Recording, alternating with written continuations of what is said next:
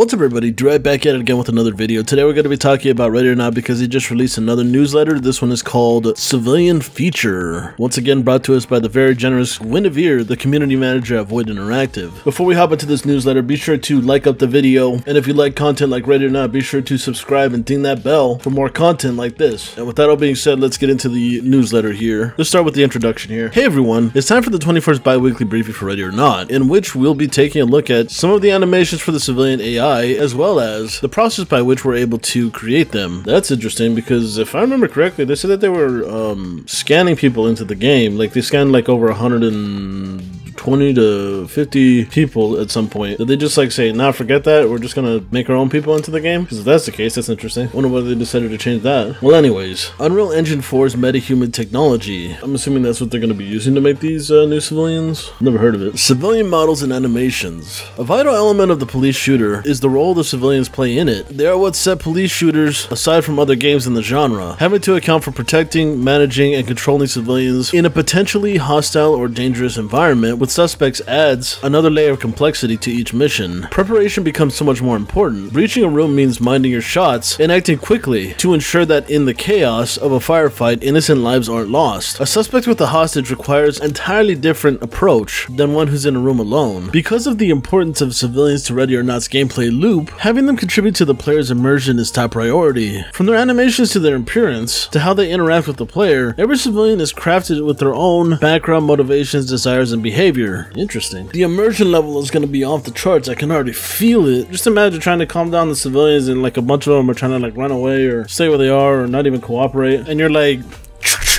I am the law. That's definitely going to be a thriller of a time. But anyways, up next there is a video here that's called Civilian Preview. I'm going to show it off here first and then we'll talk about it afterwards. So let's go.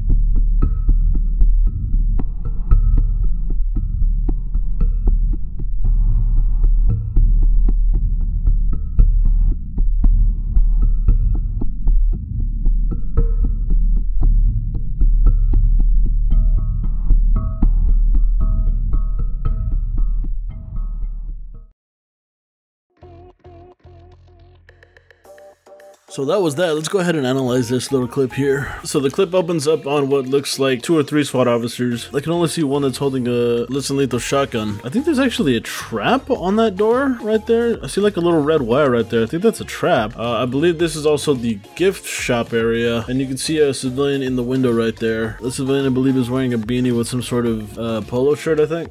Anything else in this scene? I can't really see too much. Actually, there might be a 4th SWAT officer. I could just barely see that one on the right there. But I think that's pretty much it for this first scene here. It zooms into the civilian and then it cuts to the next scene where it's showing a SWAT officer holding a pepper ball gun or a paintball gun, however you want to call it. You can see a shadow of another SWAT officer on the right there. The camera's zooming into this door. What's interesting about this door here is that it explodes, but I'm a bit curious as to what actually explodes it, because I don't see any C2 charges on this door, so obviously that explosion had to come from somewhere, and it probably came from the other side of the door. Maybe it was a bomb that was planted by the bad guys, maybe? That's interesting, because I don't see a C2 charge anywhere on this door. Also, destructible doors, pretty neat, but it explodes and then it cuts to the next scene here. Again, what the hell exploded it? Oh well. The next area, it looks like we're in some sort of gym area. You gotta remember that this is the hotel, and the hotel is ridiculously big. It has a gift shop, gym area. You can see a couple of cans on the floor. I can't really read what it says on the cans, but there's this guy here. He doesn't look like he's affiliated with any of the factions, but that jacket does remind me of the jacket that was featured in the gas station map at one point. Maybe he's a part of that gang? Who knows? But at this very moment, he looks like a civilian to be. He doesn't look like one of those cartel guys. You know, he is kind of wearing a yellow jacket. It's very, you can really see that. Why would you wear a yellow jacket instead of a gym? I think that's weird. But anyways, nothing too crazy going on here. So let's cut to the next scene here. They're inside of this meat locker. You can see 2 chefs, or maybe one's a waiter and the other is a chef. I don't know. And 2 SWAT officers about to go into the next room here. They're obviously on the floor and cuffed, because in this game you're supposed to cuff everybody because nobody's, you know, innocent until proven guilty or whatever it's called. It's kind of funny how it's easy for the chef to freaking maintain his hat on his head. I do see a gun on the floor. Is that a gun on the floor? I think I see a gun on the floor right there at the bottom left. And it looks like there's a SWAT officer to the left right here that's about to pick it up or something. The SWAT officers that are next to the door obviously have some sort of paintball gun. And I think there's a second one behind him. He has a shotgun. Let's see. The camera is zooming up towards the two SWAT officers that are by the door. It looks like there's a red team SWAT officer because you can see it by the red line on his back there. And then as it gets a little closer, it cuts to the next scene and we see some sort of very armed guy walk past the screen right there. That's not a SWAT officer. That looks like a cartel member wearing MLO gear. If you don't know who the MLO are, they're basically the people that are featured in the multiplayer and only the multiplayer. But this guy looks like he's wearing the revamped version of the MLO armor. Interesting. And how you can tell it's a cartel member. I mean, I'm Mexican and you usually see Mexicans that have like a colored shirt on top and then you see like a white shirt underneath. I used to wear those a lot when I was younger. You can tell by the sleeve right there. In fact, I even think I know what his freaking character model is. It's the one that was in the trailer. Yeah, this one. I think. He just now has armor on, which is kind of cool. So that's obviously like a cartel member. But man, he's packing. Look, he's got a freaking face shield. He's got freaking body armor. Yeah, that guy's not going to be easy to take down. Unless you get like a good shot. Maybe shoot him in the legs. Go escape from Tarkov meta. But look at everything else. We see a bellboy cowering in fear right there. We see a glimpse of the current alpha under NDA sitting on that couch right there. We see a white supremacist member that's dead on the floor. Is that, I can't tell if that's blood or if that's like an actual piece of carpet, like red carpet. I'm pretty sure that's blood, but that's a shit ton of blood. The camera pans in and it zooms over and you can see a bunch of civilians. You can see a cartel member in the back right there. He's like trying to like, I think he's putting up a rigged explosive right there. So can AI actually put up explosives like when you're in game? That's kind of cool. I still see a couple of civilians that are down there. Some of them are moving. And yeah, not too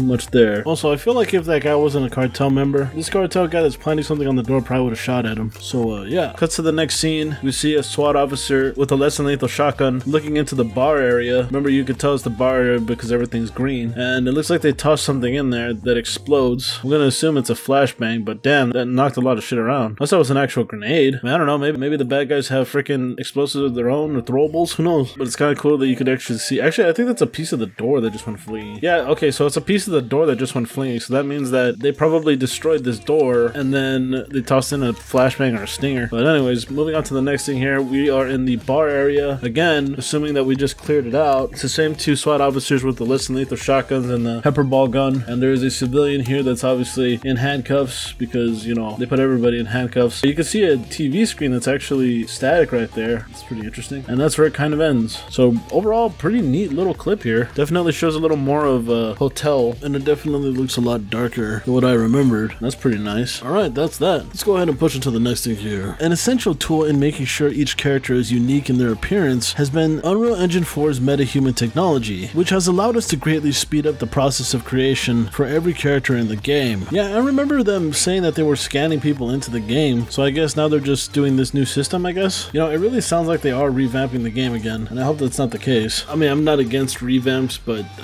Ready or Not really doesn't need it, as far as I can tell. But anyways, in the images below, you'll see an example of a character that we were able to put together in just a few minutes. By utilizing Metahuman, we can match the appearances of characters to the descriptions and histories our writing time has made for them. So they're showing up this picture here. This just looks like a normal dude, a guy that's obviously on vacation because he's at a hotel for some reason. This is just a side shot, and yeah, I mean, it looks good. Doesn't look bad. Moving on to the next picture here, it shows the front of him, and yeah, I mean, he doesn't look too bad. He definitely doesn't look like a scanned in person if you compare it to like the previous pictures that I've seen on their Twitter at some point. Actually, I think I have some of the pictures on my computer now I think about it. Yeah, like let's compare this scanned in photo of a person to this guy. So yeah, there's your comparison right there. Let's move on to the last thing in the newsletter here. In conclusion, this brings us to the end of our 21st bi-weekly briefing, this time focusing on civilian models and animations within the game. And yeah, that pretty much does it for the newsletter. What are your guys' thoughts? Honestly, it's interesting because I've noticed that it seems like Void Interactive seems to be revamping a lot of things, which kind of tells me that they're redoing the game again, and I'm hoping that that's not going to cut into the time where we can actually, you know, try out the beta, which you kind of already did if you think about it. When this update dropped, a lot of people in the supporter edition were not very happy because, you know, they obviously want a playable update, especially in the alpha. So I'm hoping that we'll get it sometime soon because they honestly don't have a real reason to not give it to us, the supporters,